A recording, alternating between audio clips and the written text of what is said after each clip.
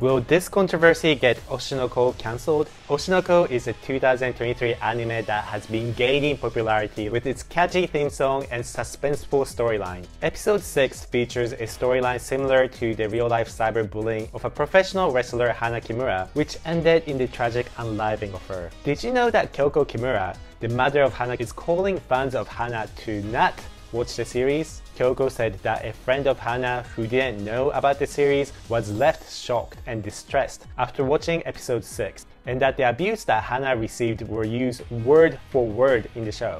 Kyoko speaking out against the anime caused fans of Oshi no Ko to throw online abuse at her, such as she's trying to profit from her daughter's death, she can't differentiate from anime and reality, and she's no different to people who bullied her daughter to death. I guess these people didn't learn anything from watching a series that talked about the harmful effect of cyberbullying.